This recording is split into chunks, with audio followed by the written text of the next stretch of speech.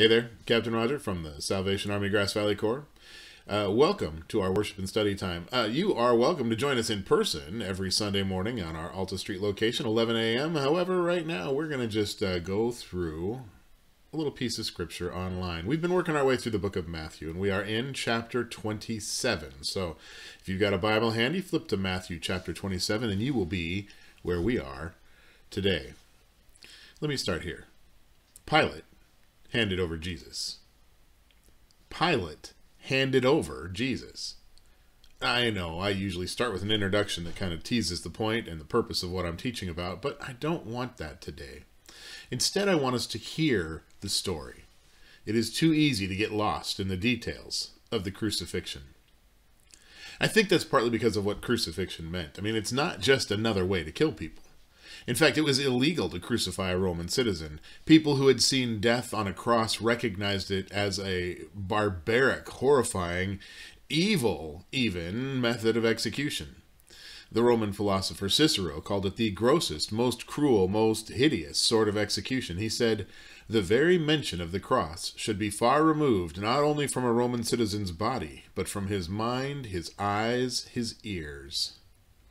It was, and is, a terrible way to die. It was designed to be a prolonged, painful, degrading, and humiliating death. There was a whole process built up around it, which made it worse for the victim, and which exposed them to public ridicule and shame along the way. And when people teach about crucifixion, they often devolve into what can be called a kind of torture porn. That's when the preacher begins to fancy him or herself to be kind of a horror movie, describing in gory detail everything that can be described. Like watching a splatter film, this is not something I want to do. The Gospels all manage to describe the event without getting too graphic, so that is my goal as well. But there are things we should know about what Jesus faced as he died. Now I'm going to try to stick as tightly as possible to what Matthew tells us with some explanation of things that may not be immediately obvious to people living in our era and culture. Are you with me? If you want or need something more, you could check out Mel Gibson's Passion of the Christ, a movie so violent that even I couldn't eat popcorn during it. And that's saying something, because I used to watch a lot of Tarantino films. And as you watch Gibson's film, just remind yourself he toned the reality down so that it would be playable in theaters.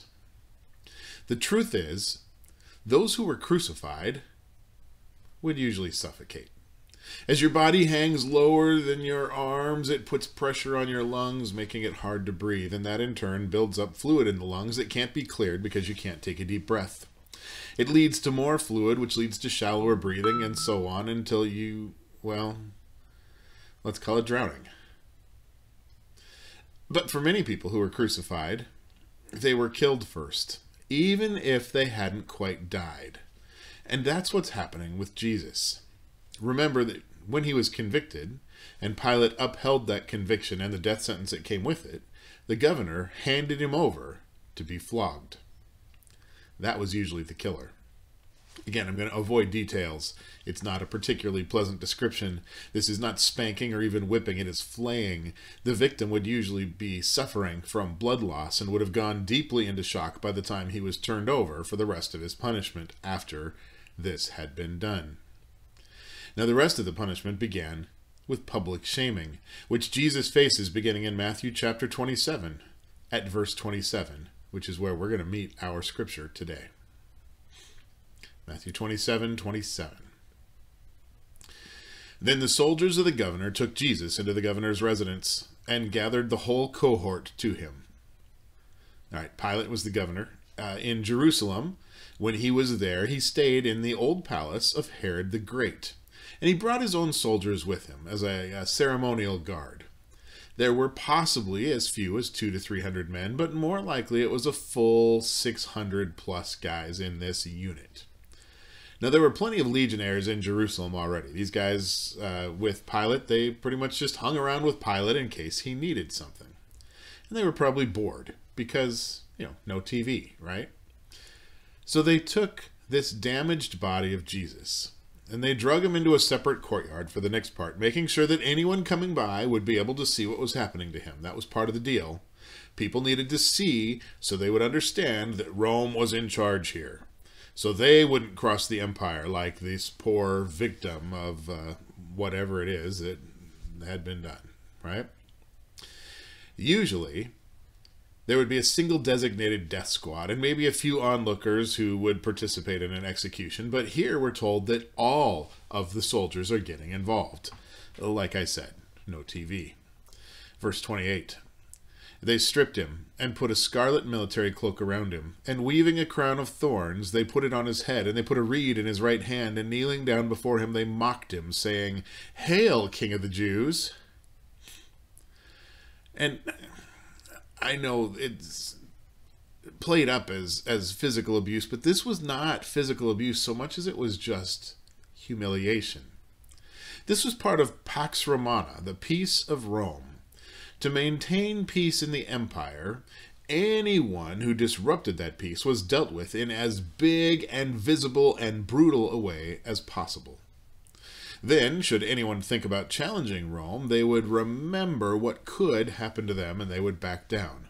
Or at least that was the thinking. Jesus, he's been stripped. That shames him.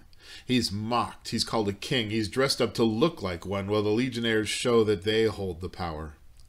The scarlet cape of a soldier is wrapped around him like a royal robe. Thorny vines are woven into a circle and placed on his head. And I know how that's usually depicted, but the thorns were probably not turned down to be stuck into Jesus' flesh. Instead, they were turned up to make a headpiece that looked like a low-rent version of a royal, many-pointed crown. Those spikes on a king's crown were meant to show his power and authority radiating out from him. The reed in his hand, in Jesus' hand, was a long wooden switch. A king's scepter was the sign of his authority. The crown was the sign of his power, and the robe was the sign of his position. So what they had done is they had dressed Jesus up like a king in his power, and then they played as if they were serving him for a few minutes before getting tired of this and getting on with their job. Verse 30, they spat on him. They took the reed and repeatedly struck him on his head, and when they had mocked him, they stripped him of the military cloak and put his own clothes on him and led him away in order to crucify him. In this way, they believed they were demonstrating their power over Jesus, just as they would demonstrate their power over anyone who had fallen into their hands for this sort of execution. Crucifixion was so normal in Roman-occupied territories that they had set places up alongside the roads and gates into the major cities so that there the condemned could be displayed as they died. In those places, poles were erected and well mounted into the ground. Those heading to their doom were given a crossbeam to carry, the cross they would be attached to shortly. Because of the flogging and the other abuse suffered by these prisoners, it wasn't unusual for them to struggle to carry that bar, but Roman soldiers had another law on their side. They could command any passerby in an occupied land to carry all of their gear for them.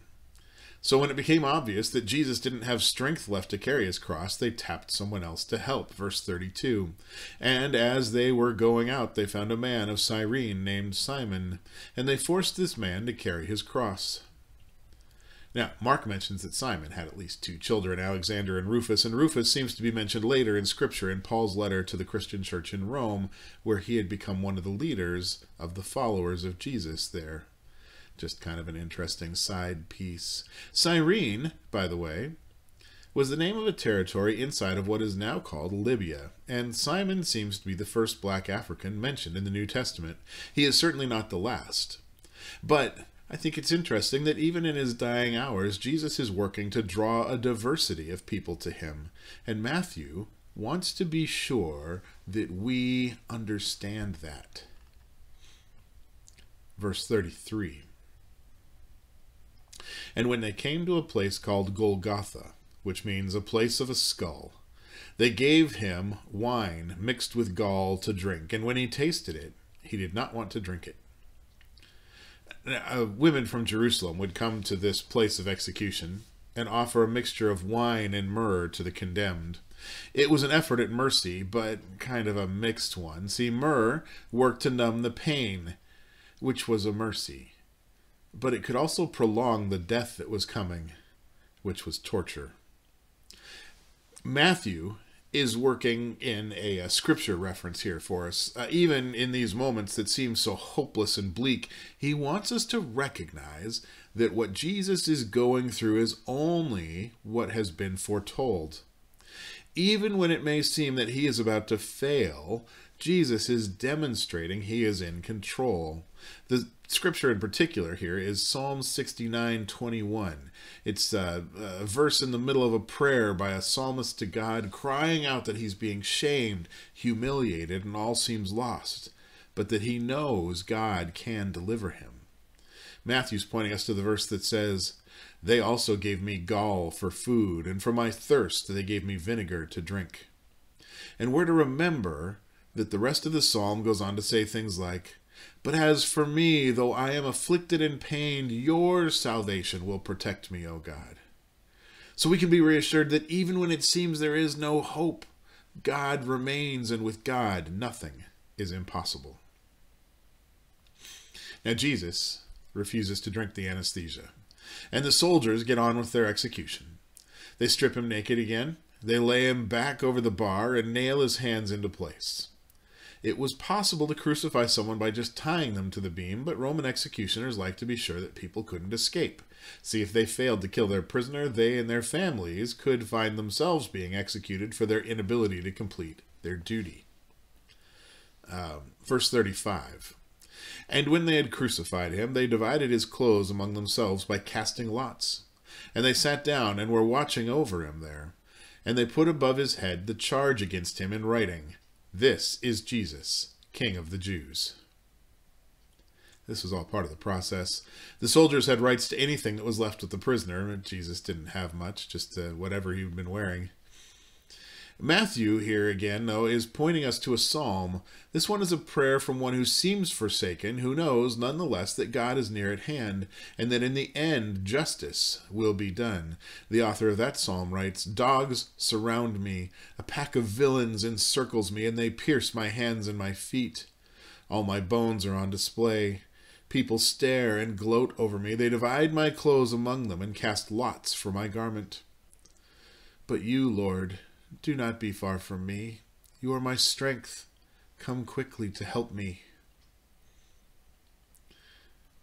As the soldiers marched the condemned through the streets, they would have them wear a placard, a board that had been whitewashed and then had the charge inked across it. As they passed through the city, everyone could see what it was that they were convicted of.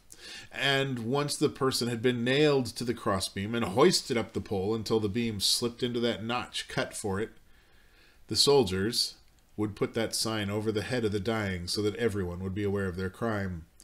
Jesus was declared to be the King of the Jews, and his feet were then nailed into place as well. Verse 38 tells us that then 2 robbers were crucified with him, one on his right and one on his left. Robbers is kind of a weak translation. Perhaps it would be better to say brigand or rebel. That was who normally earned crucifixion from the empire, those who fought against them somehow. The other gospel writers say more about these men, but Matthew's running out of room on his scroll, so he's giving us only the barest description of events because he doesn't want to miss sharing anything that he thinks is really important. So there's a lot of details we need to pull from other gospels, but we're not going to do that today. Go to verse 39. Those who passed by reviled him, shaking their heads and saying, "The one who would destroy the temple and rebuild it in 3 days, save yourself. If you're the Son of God, come down from the cross." Public executions, they were all about shame and mockery. Quite honestly, the same is true today. Unless you believe there is a purpose to humiliation and pain, there is no reason for public execution.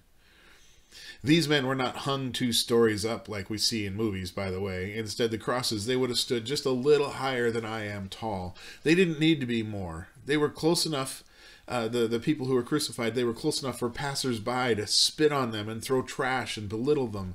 And as long as they didn't touch the bodies or do anything that would risk the prisoner escaping, the soldiers generally left people alone. If Jesus hadn't been kind of a celebrity with a following, they may have just nailed him up and left him to die rather than staying around to watch. But they did. stay around. Verse 41 says, "In the same way also the chief priests along with the scribes and elders were mocking him, saying, 'He saved others, but he's not able to save himself. He's the King of Israel. Let him now come down from the cross, and we will believe in him. He trusts in God. Let him deliver him now if he wants to, because he said, I'm the Son of God.'"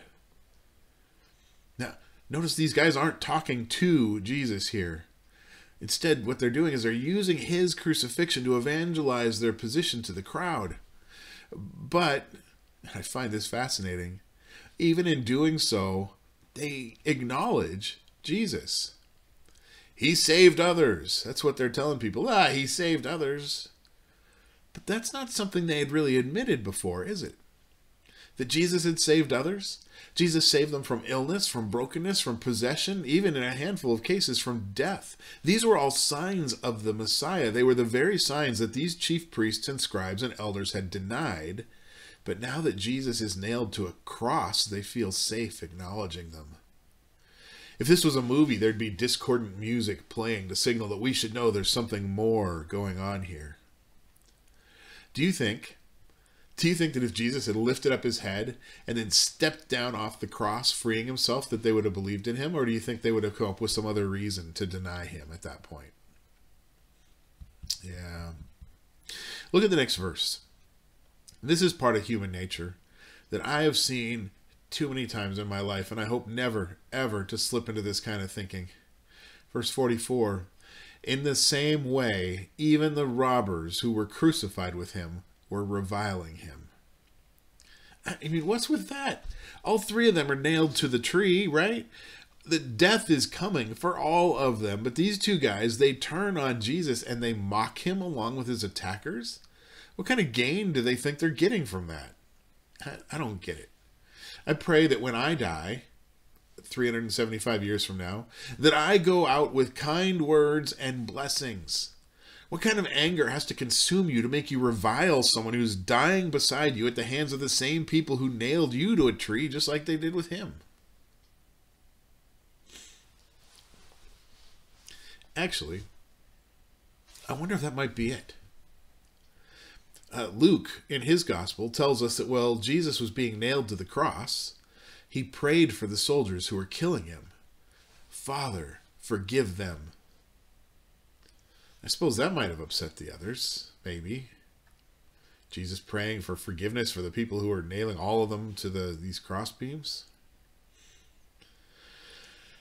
But throughout this whole thing, take note of what Jesus does, or more specifically, what it is he doesn't do. Jesus doesn't respond to any of this, does he? The conviction, as trumped up as it was, he says nothing.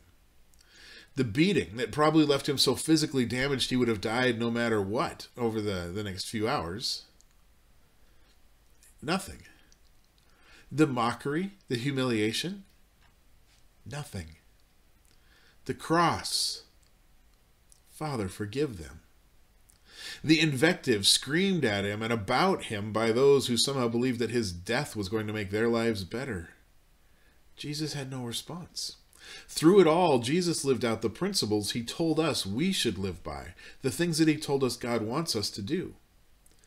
He is choosing to live out the agape love of God for his children. Jesus made this choice to behave with kindness and forgiveness and love, even for those people who were causing him great harm and killing him. I don't know how he did that. But I do know I want that kind of peace to reign in my life. That kind of trust that God's will is all that matters. How about you? I mean, I know this is a horrible story, and we are in a terrible spot to stop telling it. It's Christmas, and I'm going to leave this story with Jesus hanging on a tree like an ornament of some kind. Well, so be it. He's the reason for the season, after all. And we are seeing him show us why, even if it shows how far most of us are from being all that God created us to be. What we really need this Christmas is to ask Jesus for the gift that we need. The gift of his peace. Even when the world around us is just a seething pit of pain and anger and hatred, we need God's peace. Towards the end of his letter to the Philippians, the Apostle Paul advised them, don't be anxious about anything, but in every situation, by prayer and petition, with thanksgiving, present your requests to God. And the peace of God, which transcends all understanding, will guard your hearts and your minds in Christ Jesus. The peace of God that transcends all understanding. Lord, I want that. I want your peace to fill me up, to guard my heart, to protect my mind. I pray that this is something that you want as well. In fact, let's close by praying that God will send this transcendent peace to fill each of us and remind us that no matter what difficulties we face, we can take heart because he's been there. He's been there. As long as we trust in him, all will be well. In the end, that's what Jesus is trying to show us as he goes through the worst day of anyone's life. Are y'all with me on this? Can I get an amen? Yeah. Let's pray. Oh Lord, peace. It sounds like a fantasy. The idea that we could have peace in the midst of the difficulties that we face, in the midst of the trials that every one of us has to struggle through. But Lord, you tell us that with your peace, if we trust in you, you will grant us that peace, that we will just be able to face life on its own terms, that we'll be able to go through whatever it is that is happening, because we know that in the end, your justice reigns. Your love for us rules. Your peace can reign in our lives even now. God, we need that transcendent peace. As we head into this coming week, as we head into this season that we have entered, this Christmas season, I just pray that you would remind us that your peace is there. It's there for us to draw on. It's there for us to lean on. It's there for us to wrap ourselves in. And help us to spread your peace rather than anger, rather than hatred, rather than war. Help us to seek out peace in all things and to trust you in all circumstances, no matter how impossible they may seem to us, because with you, all things are possible. Thank you for the example of Jesus. I hate to thank you for the horrible things that he's going through, but thank you for the example of Jesus, because I know that the worst things can get for me, they don't get any worse than they were for him. And he was able to cling to your peace. I should be able to do so as well. Thank you for that, Lord. In the name of that same Jesus, we pray these things. Amen. Amen. Hey, this is important. Wherever you go, whatever you're doing, you have nothing to fear. Nothing. Because God is there. God is already there wherever it is that you go. Just go with God. Grace and peace to each and every one of you this week. See you next time.